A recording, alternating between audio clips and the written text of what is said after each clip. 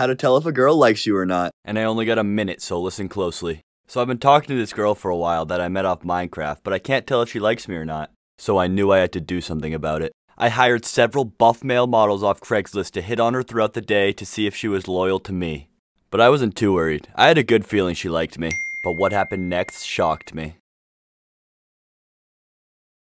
She got with every single one of the buff male models. One of them even already had plans to marry her. But little did they know, this was my plan all along.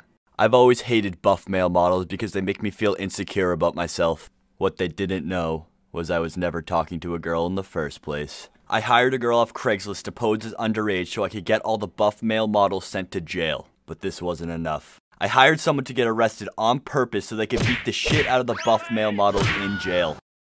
You could say my life's pretty crazy.